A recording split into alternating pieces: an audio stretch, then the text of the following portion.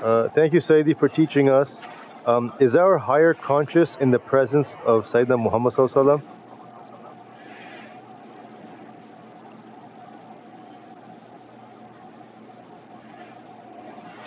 Don't understand the question.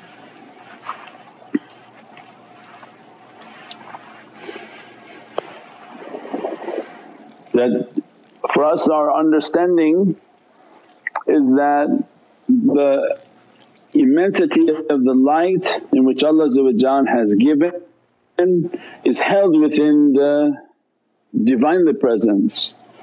The understanding of consciousness and soul, these are sort of Western words for people to understand something they may not understand. So consciousness / soul, because the soul is conscious. It is the illuminated being of our reality. Actually the physical body is like the clay and the dummy. It doesn't know anything, it has nothing of an ability, it doesn't know anything, can't feel anything. It's the reality of us is the soul. As soon as the soul comes in with its energy, it illuminates all the senses, it illuminates the eyes, the breath, the ears, the mouth, the tongue, everything. Because as soon as the soul leaves, again it's just a dead piece of flesh, and most people are scared of the dead when they see them. So it's even a frightening being. What illuminates it and make it to be beatific is the soul. When the soul comes in, it comes with all its power, its lights, its abilities, and begins to operate the vehicle of our physical body. But that light that God has given to us is very small, because it's a small trust until the servant can open the greater trust within the Divinely Presence. So the Prophets, their trust opens for them faster, so that their risalat and their prophecy is immediately operating from that reality. So that is of a different reality. Then the reality of the Sahabi, of what Allah has opened for their souls to be upon the earth, what Ahlul Bayt has opened upon their souls of realities and their ulum and their knowledges. That's why there are people in life whom are seeking Allah, and there are murad whom Allah has predestined and sought their reality, has given their reality from an ancient time, and as a result places them on this earth for the immensity of blessings that Allah has already written upon their souls. The knowledge that would be fragranting the earth was already written upon their souls.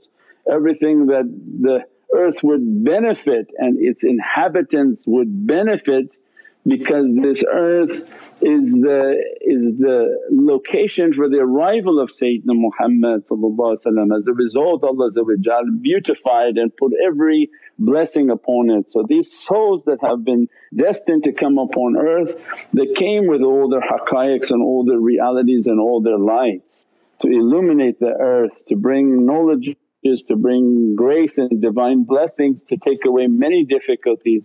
So alhamdulillah, these are ancient realities and the realities of the souls, inshaAllah.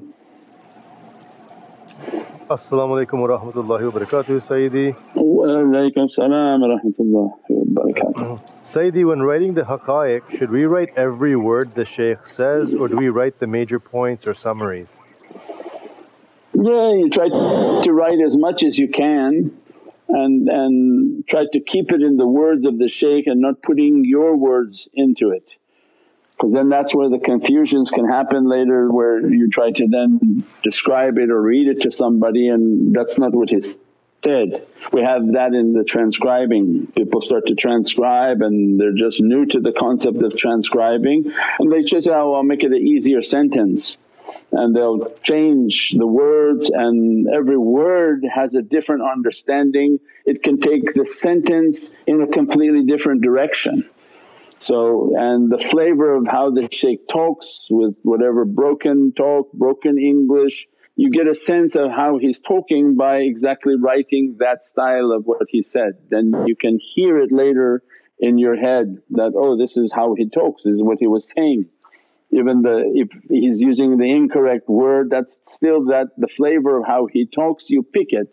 So like with the shaykhs that had different accent. If you read the writings you immediately knew that was Mawlana Shaykh's accent, this is how he talked, this is how he punctuated, that's how he had his expressions. So when you would read those you would actually hear Mawlana Shaykh in your hearing, in your consciousness. But when someone edits it and tries to make like a professional edited document, you didn't hear anything. It changed completely the energy of the shaykh. And so you're trying to, one, establish as much as you can towards the authenticity of authenticating what the shaykh has said, and then to the best of your ability of how much you can write. So a lot of times people may write as the talks are taking place, and then you pick up as much as you can of that reality, inshaAllah. Or later they watch it on a video at a slower speed and write it, because they can change the speed of the video and how fast they want the video to go. They slow it down and then they can take the notes that they want. But either way, alhamdulillah, it's all good as long as you get in the habit of writing, so that Allah the qalam can open up the heart. Because the pen has an immense reality into the opening of the heart, inshaAllah. As-salamu Sayyidi. Wa alaykum salam wa rahmatullah. You've spoken before about tattoos on the body as an analogy of our barzakh reality. Is it the same when these animals are on the clothes we wear or the toys our kids have? No, this is a sign of the time, so it doesn't necessarily mean if you picked up a shirt with something that means your barzakh reality, because then you're taking everything to become extreme.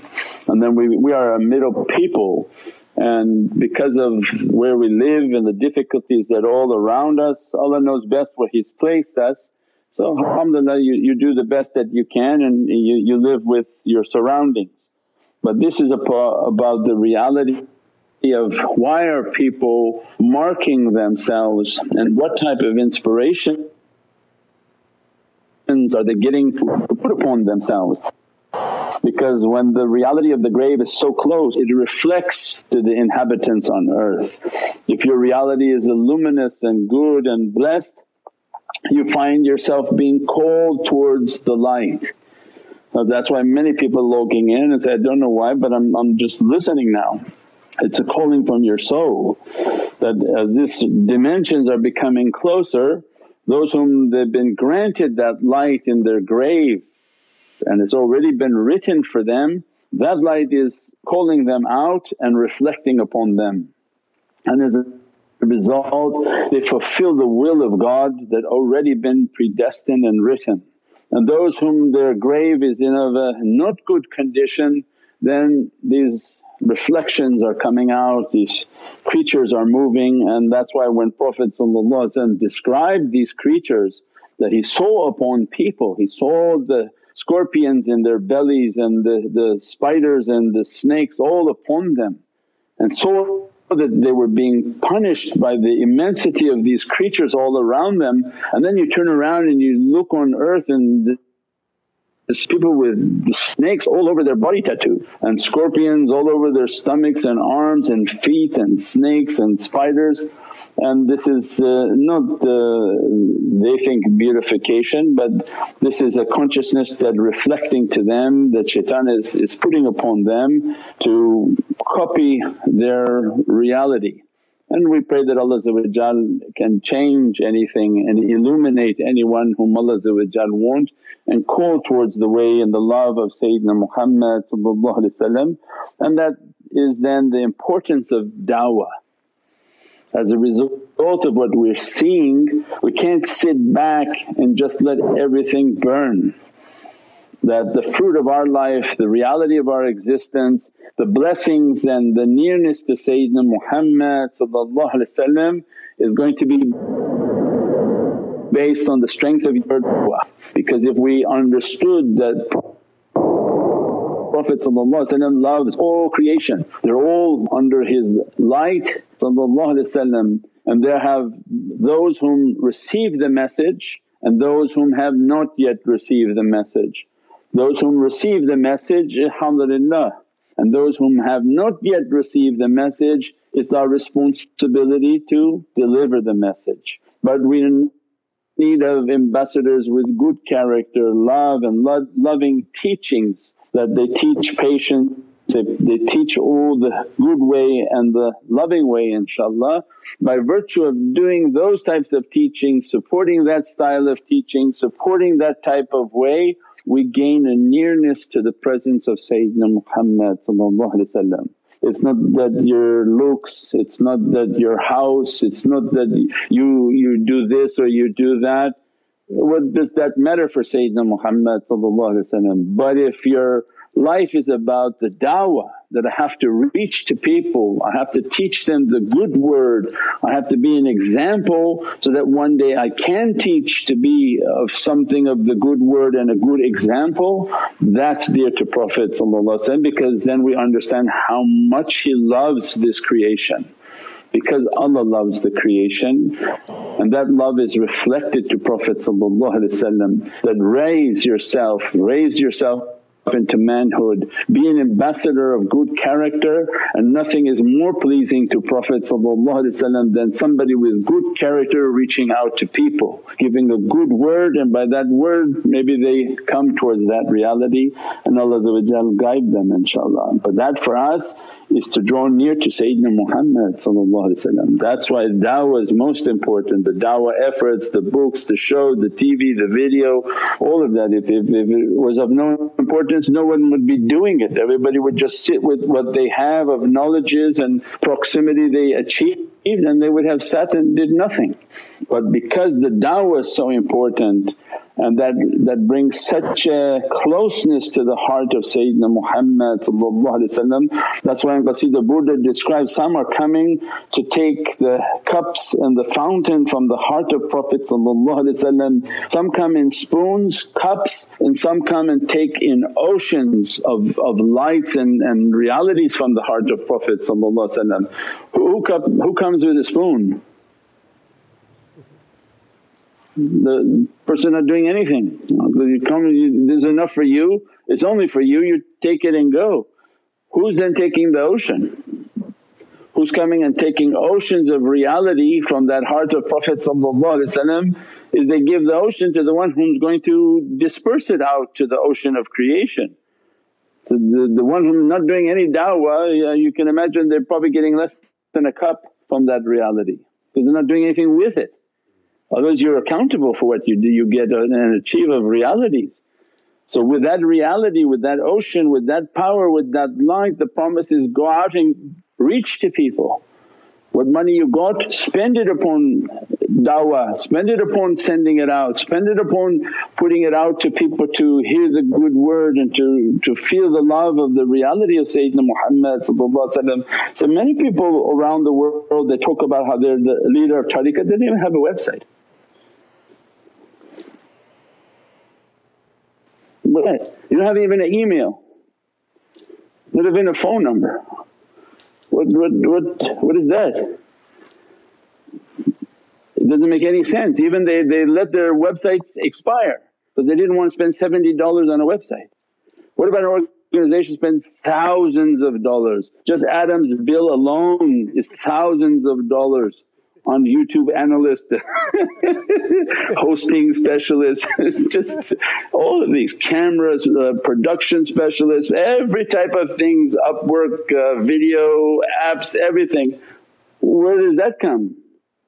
But because there was a burned in concern within the soul and the reality of that person that, Ya Rabbi, if what you give to us, we're going to spread the word, we're going to make from left to right and front and back to hear it, to propagate it, to receive it, to get it, and we don't care who likes it and don't like it as long as Sayyidina Muhammad is happy with us. And at that time if he says, it's enough, then da'wah is finished and time to return home inshaAllah. As-salamu alaykum Shaykh. Walaykum salam rahmatullah. Would you say there is any reality behind sun gazing in the morning after fajr and sunset at maghrib? Sun gazing in the morning and there's realities in the sun. I wouldn't gaze at the sun and take your eyesight away. But Allah informs in Qur'an, praise me at the beginning of the day and the end of the day. So we have teachings on that, and that the animals and creatures show that. And the animal that has the most love for Allah like a bird.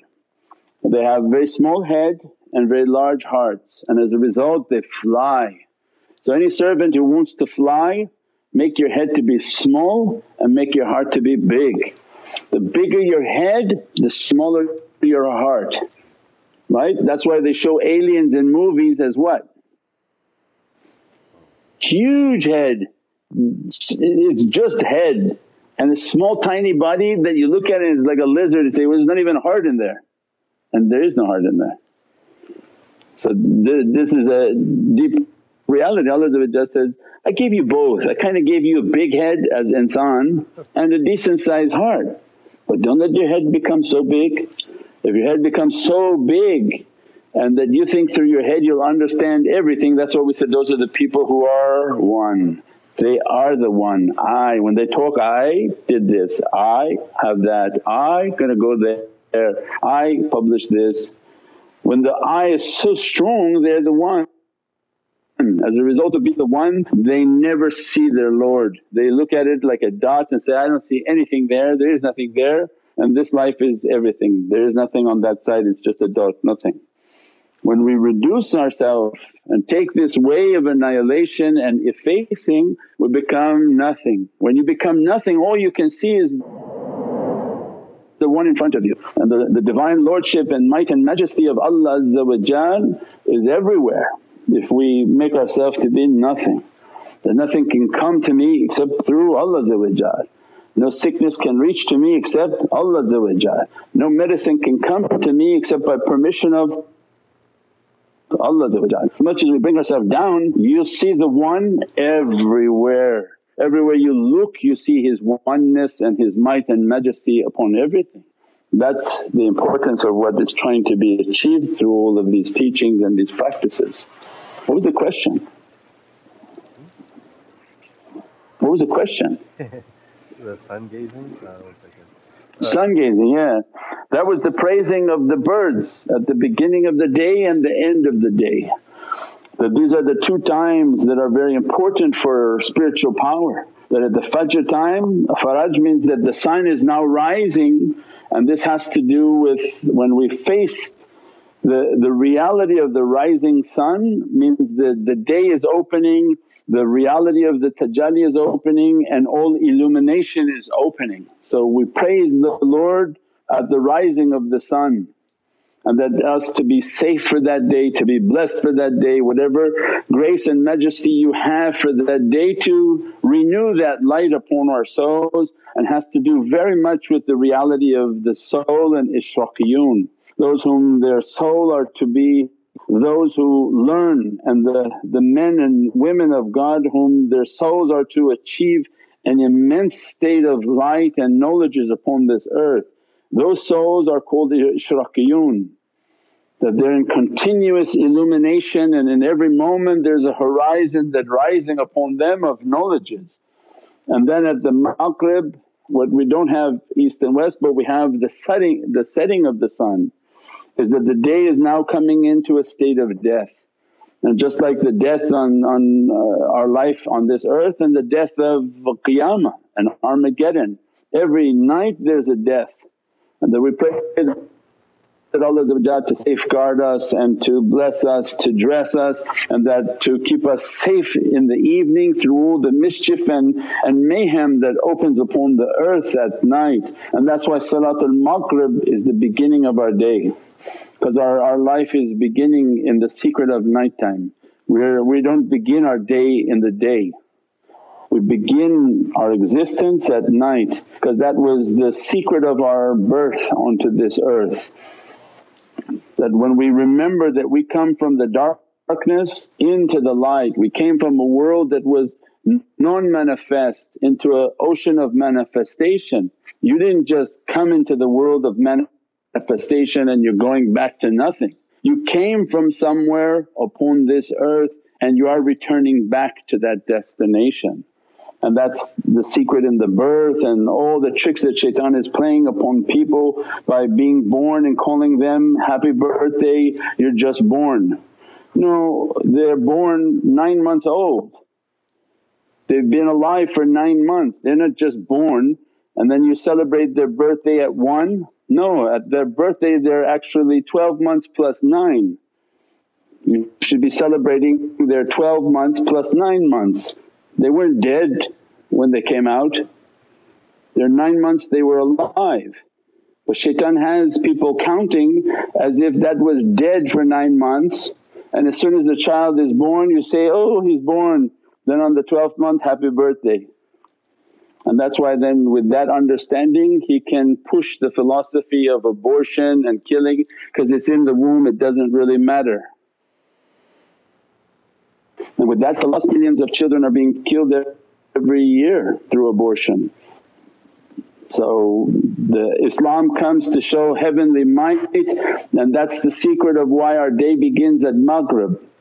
The hikmah and the wisdom that no, you're from the kingdom of the heavens. Night symbolizes the heavenly kingdom that nobody can see on this earth. That you're born from the heavenly kingdom, sent for earthly experience, and to that heavenly kingdom you have a two-way ticket. And that's why everyone must taste of death on this earth. And as a result then we understood that the child within the womb is alive, is 9 months old when he comes out. There is a creature, has a creation, has an existence, has a soul and a destiny that has been written upon that child. So these are many realities that Islam always comes to dispel against what the devil and shaitans are doing with the subtlety of how they teach. People think it to be insignificant, but when he puts something in such a subtle way they don't even understand the psychological impact that it has upon human life. When they don't recognize life for 9 months, don't recognize and say, have a happy birthday, and on the 12th month they say, happy birthday, you're 1 year old. He negated 9 months within the womb. And if he does that, then you think the 9 months didn't count, well why don't you just kill him too? And that's the satanic understanding of why they have abortions, why they do these horrific things in this earth.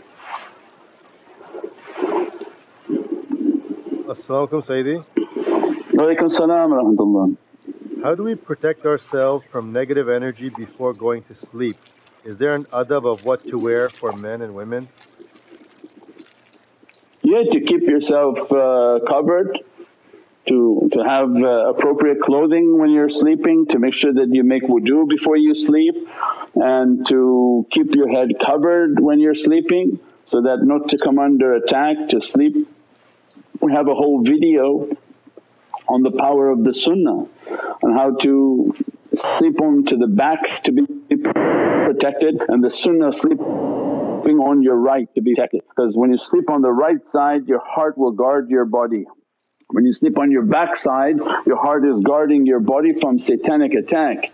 As soon as you sleep on the stomach shaitan is attacking you, and your heart is under duress because your weight and your body is on top of it, and it's not able to defend through the back of the insan's body. So many of these realities that Prophet brought for insan then have a tremendous reality, and to control oneself not to lose their wudu while sleeping, and if they become aware of losing their wudu, immediately to get up and to have the discipline to go wash, to keep their wudu. And then the Qur'an which to recite before they sleep is 4 Falaq, 3 Surat al-Nas, 2 Ikhlas, inshaAllah, so that it equals 9.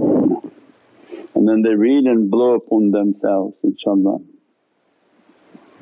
As-salamu alaykum wa rahmatullahi wa barakatuh ya Sayyidi. Wa alaykum salam wa rahmatullahi wa barakatuh. If the resistance comes from the spouse to follow the tariqah, how to keep going on our own path without creating conflict, also how to remove bad energy from children. Wa alaykum salam wa rahmatullahi wa barakatuh. That's what we said, it's a lonely path. That becomes the challenge in one's life, that we want always to spread something good, that we want everybody to come, we want it to be enjoyable, we want it to be fantastic, and in reality it may not be that way, and the person may only be the one whom is truly loving it, truly enjoying it, and that becomes their ability to manage. and to be with them, to be happy with the children, to be happy with the family, and then keeping their way and their practices so that to keep it something for themselves.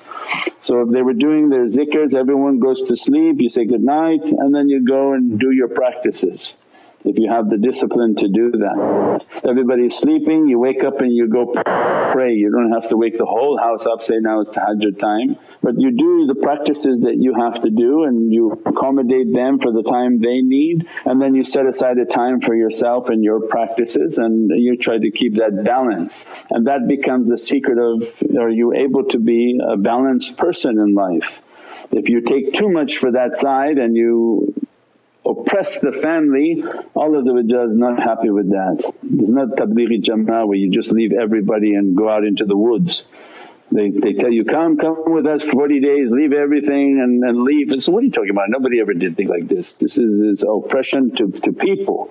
The Naqshbandiya way is khalwa dar anjuman, it's people and to keep your practices and to make everybody to be happy, and at the same time struggle to do your practices. If they have to go out, you go out with them. If they have to do things, you go out and do those things, and then you struggle to do the things that you have to do later at night when everybody's sleeping, early in the morning when everybody's sleeping. So you try to find a balance in trying to keep everybody to be happy so that your practices are not an oppression upon other people, because then Allah is not pleased with that. So that's the great balance, and that's why it is the greatest jihad. It's not the easiest struggle, it's the greatest struggle. To struggle against oneself and to keep other people to be happy, to be content, and if they didn't sign up for those practices and that path, then they have to be kept happy and content inshaAllah.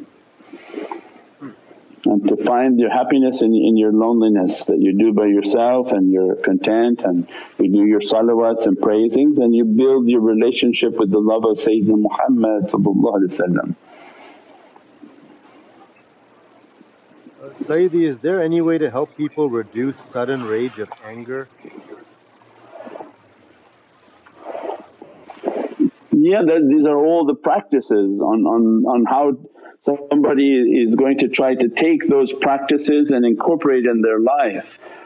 They have to keep their wudu, they have to keep their taweez, they have to keep their salawats, they have to try to listen to these teachings. Every characteristic has to be controlled and fought. That is the great fight.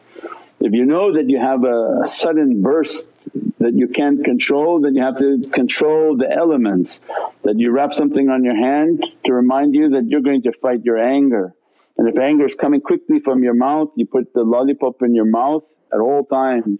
Especially around special triggers of people who you know you're going to argue with, you put the lollipop into your mouth. You put a post-it note in your house on your mirror that I'm not going to rage, I'm not going to get angry, shame on me for being angry. And then you mark yourself, because this is a real battle. How would you go to battle with anything else? People think it's just philosophy. No, this is a real battle that shaitan is making you to lose your way because of your characteristics. So how are you now planning on fighting shaitan? Allah's watching, and if the person is sincere and putting their armament and they're planning, I'm going to put a post-it note for this, I'm going to wrap something on my hand to control the feeling, I'm going to always keep myself in wudu, I'm going to keep that lollipop in my mouth when I go visit these certain people because I know they always get me upset. So all of these things are tools in which Allah watches. وَإِذَا جَاءَ نَصْرُ اللَّهِ وَالْفَاتِحِ, and then Allah begin to send support and support upon the servant whom trying to help themselves from bad characteristics and bad deeds inshaAllah.